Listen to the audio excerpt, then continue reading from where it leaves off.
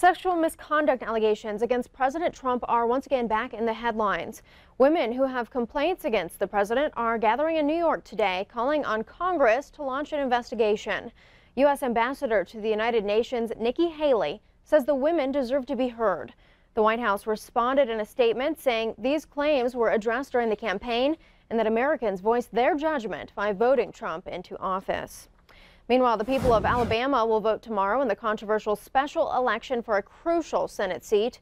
Many Republican leaders in the Senate say they still plan to vote for candidate Roy Moore despite sexual misconduct allegations against him.